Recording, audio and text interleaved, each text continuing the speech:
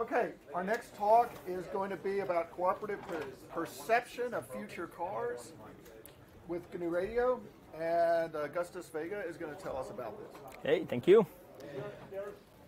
So, good afternoon, everyone. My name is Augusto Vega. I am a researcher at IBM T.J. Watson in New York. It's my first time at FOSDEM. I am finding this really exciting. As far as I have seen, the talks are quite technical, so I don't know if I will be that technical, so hopefully you will still find something of interest today.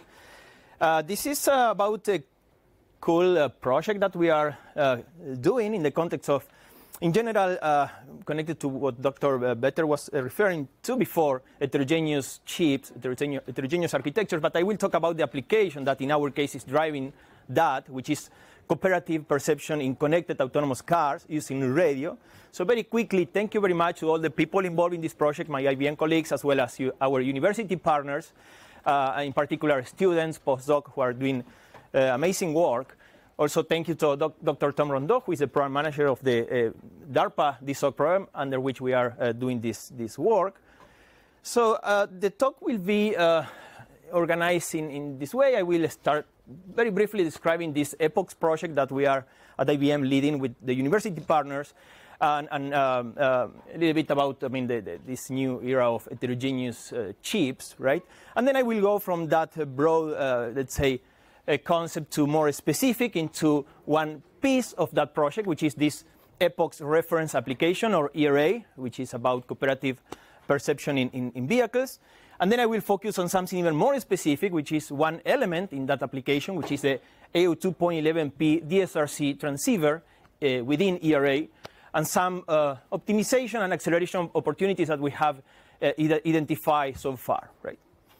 So let's start saying that in 2018, DARPA started this program called Domain-Specific System on a Chip, DSOC, right? Which ultimate goal is to develop a methodology that allows us to build heterogeneous chips very fast for an application domain of interest. In this case, when we say a domain, it's not just a single application, it's more than that.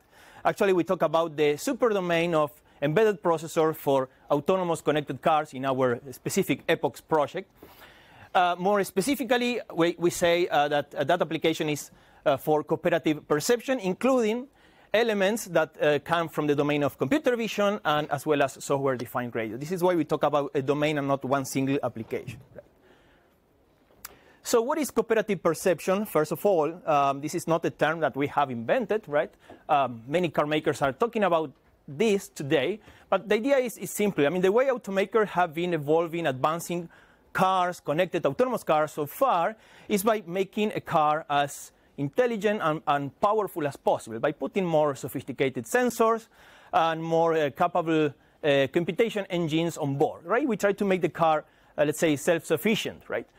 But still there are some limitations to that approach. For example, I like this simple example, right? There is a car trying to do object recognition, and the car correctly detects two other cars in front of it, but it's also detecting some bicycles and also a person. But if we look carefully, these are just a decal, which is a stick to the back of the car in front of me, right? This is a misclassification problem, pretty common in vehicles today. So clearly, if we keep doing a car very, very powerful, there may be still some of these problems that we need to think a little bit harder how to fix. So what we like to study, or let's say to propose, is this complementary approach of a multi-vehicle cooperative perception, where cars can very closely interact with each other, right? In addition to doing its own stuff, a car can interact with each other to resolve, for example, this kind of ambiguities in real time while they are driving an environment, right? Specifically, what we have in mind as part of this project initially is relatively simple. We want a car to create a representation of the world, right? In this context, in the form of two-dimensional occupancy maps. A car will create these 2D occupancy maps with information about the presence or absence of obstacles in the surroundings. And these cars will exchange this map in real time, right? And will more interestingly, will fuse all these maps together. I mean, a car will have its own representation of the surrounding and will receive other maps from other cars. And we'll try to fuse all these maps together to have a more precise, more accurate, let's say, vision of the world, right? So this is what we are doing right now in the current version of the open source application that I will introduce. But in the longer term, what we want to explore is something that we call adaptive swarm intelligence. It's more like a more swarming, more complex than just exchanging plain raw data. We want cars to eventually learn from each other, right? Exchange knowledge, right? Think of that sort. But in general, what we believe is that the number of false predictions while a car is driving can be significantly lower by benefiting from these swarm-based cooperative approaches compared to the car-centric only approach that, let's say, car manufacturers are following today, basically. So this is the motivation of why we started building this application. So let me very quickly say 2 words about the EPOCS project, which is our IBM-led, let's say, solution for the design challenge presented by DARPA's DSOC program. So as I said, it's not just about the application, it's about the methodology that will take an application domain of interest, in our case from the domain of connected autonomous vehicles, and it involves, let's say, a series of steps to generate the underlying SOC, heterogeneous SOC, that we need to execute that application while meeting some metrics, performance, throughput, power efficiency of interest, right? So it's about the methodology, and there are many steps involved. We are developing an advanced compiler as well as a scheduler. We are also studying some mathematically grounded ontology generation mechanisms to more or less automatically identify what are the pieces of your application that are worth being accelerated in hardware, right? Instead of doing that like brute force as we usually do, we need something that is more mathematically grounded, right? So this is the ontology generation part.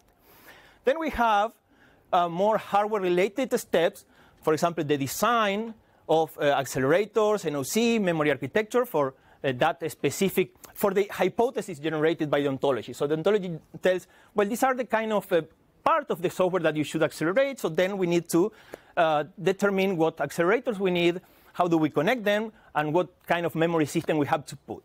Then we implement. Initially, implementation in our case is just FPGA prototyping, but we need to also tape out this chip at least a couple of times to generate the final SoC. So EPOCS is about the methodology, but today I will just focus on the application, right? Also, to give you a little bit of context, this is something actually that Dr. Vettel presented in his presentation before. This is the full stack that is being addressed as part of the DSOC program. This presentation is just about the application, right? Later on today, I will be presenting something about the scheduler also, and I will be touching this other layer here, the operating system. So let's go into the interesting part, the EPOCS reference application, or ERA. So ERA is an open source application available in GitHub that basically implements this idea of cooperative perception in connected autonomous cars. And there are 2 important parts in ERA. One is the communication fabric, and the other is the sensing fabric. So communication fabric, as you can imagine, is all about communication, in this case between vehicles, vehicle-to-vehicle communication, B2B, using DSRC GNU Radio implementation of the AO2.11p protocol. So that is the top box in this diagram. And then we have the sensing fabric, which is about collecting sensor data from the sensors in the car, right? And generating this representation of the surrounding, which in the current version of ERA is a two-dimensional occupancy grid map, right? So then these 2 things work very closely, because in this way we allow a car to generate its own map and receive other maps from other nearby cars and fuse all these maps together in real time to have a better vision of the surrounding, right? So this is an idea in very general terms. So ERA involves multimodal sensing, although today mostly is camera sensors. It involves the generation of local occupancy grid maps. It involves DSRC-based vehicle-to-vehicle communication, and final real-time fusion of those maps.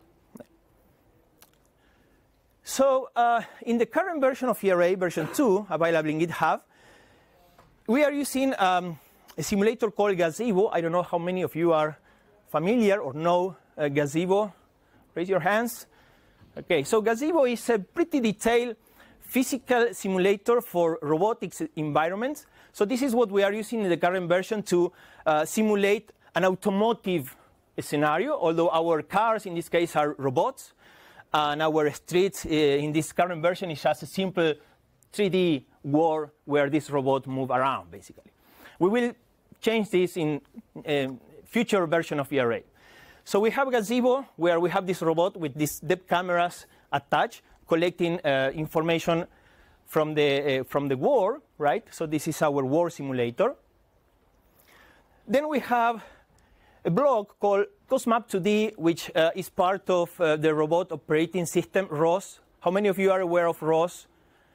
A little bit more. Okay, we are getting close. So ROS is it's not an operating system by itself. Actually, it's just a robotics software infrastructure that provides many libraries to build very quickly robotics applications. So we are using one of its available modules, which is a COSMAP2D block, which allows us to generate these two-dimensional occupancy maps from data collected from the depth camera in the robot.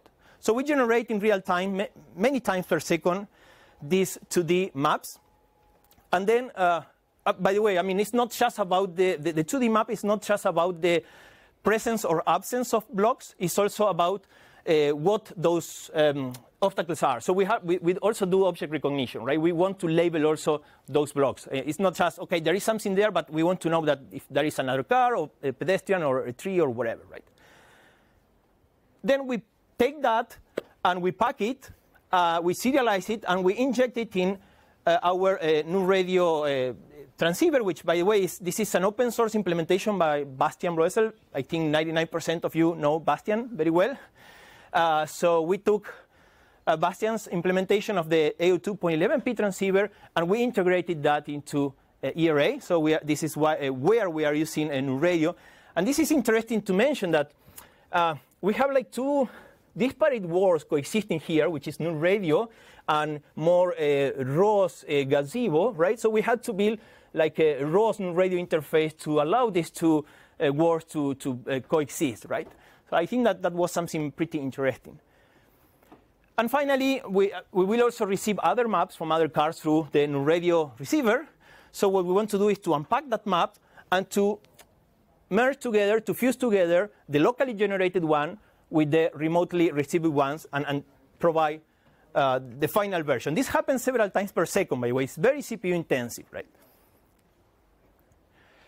There are two ways to execute ERA today. One is two-computer setup, where you take ERA and you deploy it in two different computers, and you have over-the-air communication between both of them. For that, you need, of course, USRP devices. So the other easier way to execute ERA is in a standalone mode, where the two, let's say, instances of ERA run in the same physical computer, so the communication between both of them will be using a regular network socket, right? But functionality-wise, this is the same as having over-the-air communication, right? So probably this is the easiest setup to start with. So now let me go into a little bit some characterization that we conducted on the transceiver of ERA and some optimization opportunities that we have identified that may be of interest. So as I said before, ERA has several components. I will be focusing now on that box there, the vehicle-to-vehicle communication part, which is actually the AO2.11p GNU Radio transceiver that we took from Bastian, right? So when you take a software that you don't know and you want to identify acceleration opportunities, what is the first thing you usually do? Well, you characterize the application on a well-known system. So we took this transceiver, we executed it on some machine, right? And we start measuring the amount of computation cycles taken by different part of the, in this case, of this flow graph, right? So what we observe, the very first CAD performance analysis, is that there are actually like two functions, GNU radio functions, that are consuming most of the CPU cycles. These are the complex exponent floating point function, which takes more than 30% of the execution time in this current implementation. And the other one is the computation of the Viterbi butterfly, which is a little bit more than 10% of the overall execution time. So we say, OK, we have two candidates to optimize. Let's start with these two. And by the way, what are the parts in this flow graph that are making use of those two functions? And we identified these four blocks, which is packet decoding, OFDM equalizer, and synchronization, long and short. So these are the ones that are highlighted in red. These are the blocks that are making use of these two functions most of the time. And actually, the four of them belong to the receiver, which means that, well, the receiver is more critical, clearly is more critical than the transmitter, right? So, OK, we started with these two functions. Let's see how we can accelerate them and how much benefit we can get in return. So the first thing we did is, OK, we defined a CPU, a baseline, which in this case is a general purpose CPU, an ARM Core A53 processor, very, very basic stuff. And we measure, this is just for one of these two functions, for the complex exponent function. We measure, on average, how many cycles it takes to call that function. And in this case, was around 37 CPU cycles on average for the execution of this complex exponent function, right? OK, so we move forward. We say, OK, let's design our own preliminary acceleration engine for this function. And the way this function works is very simple, actually. I mean, the computation of the complex exponent is a computation of an exponent multiplied by these cosine and sine elements there. So we say, OK, let's design a dual path pipeline where one part of the pipeline, the bottom one, will compute this piece. The top one will compute the cosine and sine and add them together. And at the end, we will multiply to generate the final result. So this was our very first version of our accelerator, right? Very simple one at the beginning. We had some issues that we had to deal with, like, for example, unbalancing between these two paths that we managed to fix. So we start measuring the execution time of this function using that accelerator. As expected, we managed to go down from 37 to around 7 CPU cycles per call, right? Which was a huge improvement. Of course, since this accelerator is, let's say, outside of the CPU, then we start having some memory copy overhead, right? We have to move the input data from the CPU into the accelerator and then move back the result again into the CPU, right? So this is our, let's say, first version, not very much optimized of the accelerator. Then we decided to try something also relatively straightforward. Say, OK, let's try to use a vectorized version of this function, right? And voila, the vectorized version took even less cycles than the accelerator, right? So around 5 or 6 cycles. So that was actually very interesting. Say, OK, we don't have to move data because this happened on the same CPU, on the same core, and it still performs better than our accelerator, right? But our accelerator was not very well optimized at the very beginning, so we start looking into some more aggressive optimizations. And what we realized is that, OK, I mean, in this case, the accelerator was running at 100 megahertz, right? So to be conservative, say how much we can increase that frequency. Well, we can go up to 300 megahertz without violating timing and things of that sort, which will provide us like 3 times speed up, right? Plus, we can have, for the silent board that we are using, we can have up to 4 copies of this accelerator running in parallel. So we have another 4 times speed up. And the most important thing is that we believe we can eliminate the memory copy overhead, because the memory copy overhead here is mostly due to the way virtual memory in GNU Radio buffers is mapped to physical memory, right? So that mapping is changing all the time in radio, and therefore force us to keep copying data from one physical location to the new physical location where the buffer is mapped to now, because the buffer is actually rotating, right? If we could get into a new radio and fix that, then we could eventually ideally eliminate that extra memory copy overhead.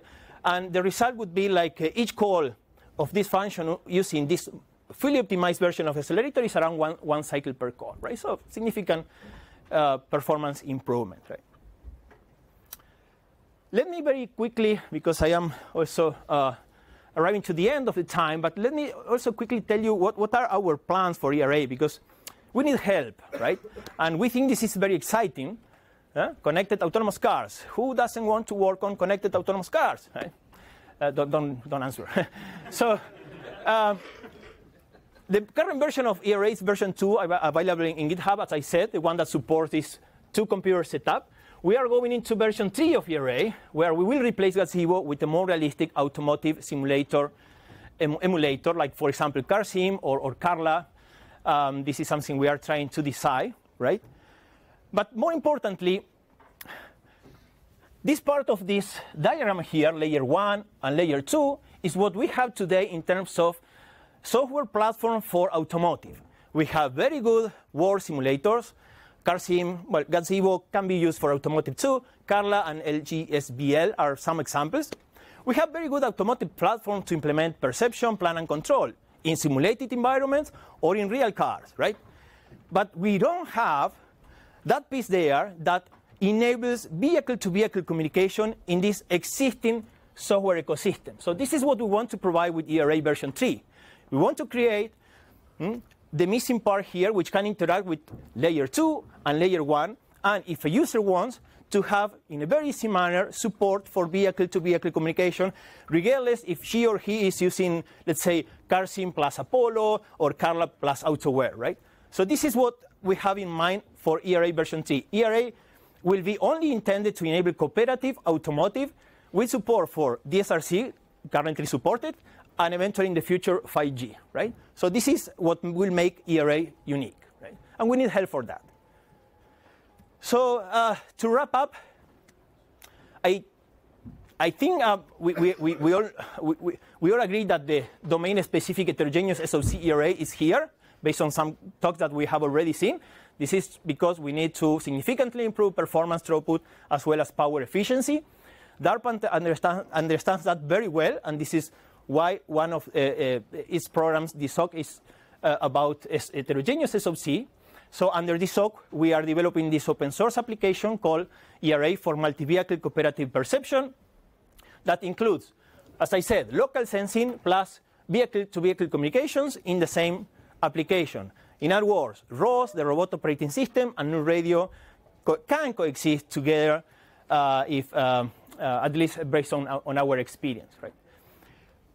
DSRC plays a critical role for vehicle-to-vehicle communication, right? If we want to have a world where cars can interact with each other and swarm between them to exchange not only raw data but also, let's say, knowledge, experience, then we have to focus on how those cars will communicate in real time, right? High throughput, low latency, right? So we have to put the focus on how do we accelerate that. And finally, as I said, we want to turn ERA into a benchmark for cooperative mobility that can be easily plugged into existing automotive platforms. So if you want to collaborate, please reach out to us, to me. Check out ERA in GitHub too. So that's it. I don't know if there are questions. I'm driving autonomous car based on OpenPilot, another open source software. Do you, in your to-do list, have implementation of your project in OpenPilot? And what kind of protocol you use in order to communicate between cars, like MapLink in UAV world? Do you have a standard for the communication between the cars? So the question was, first part was if we are considering autopilot when we talk about ERA version 3. I think the question is, in this figure, do you have a box that is autopilot too, right? In addition to Apollo or AutoWare, right? So, I mean, the way we want to build ERA version 3 is independent of anything else. We want to actually define some APIs that can work with eventually any other infrastructure, let's say Apollo, AutoWare, Autopilot, or whatever, right? So it should be extensible in that regard. So yeah, I mean, the answer is yes. In the future, we can also include Autopilot in this diagram. And the other part was about the communication, the protocol between cars. That is actually a very key question, right? And something that we are investigating as part of this project, right? How do cars communicate to each other? For now, it's just we take these maps, we pack them, we compress them, we serialize them, and we exchange them in a very simple manner. But we need to define a protocol, and MapLink may be one option. Yeah. So. I've got one really quick question. Yeah. How big are the buffers you're copying in and out of your accelerator? You mean the buffers in between GNU radio blocks? How big is the GNU Radio buffer feeding and taking data from your accelerator? I don't remember the number. Let me check it out. Yeah, I'm curious. Yeah, because that changed many times already. But it's going to depend on how. Yes. Let me check that number. So I think there is one more. Megabytes or kilobytes? It is in the order of the kilobyte. Okay. Yes. Kilobyte. Yes.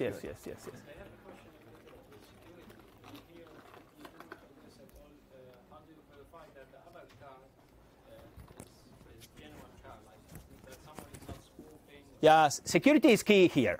Actually, something I didn't mention, we are also moving from ROS 1 to ROS 2 because ROS 2 provides some security features that we will leverage in ERA version 3.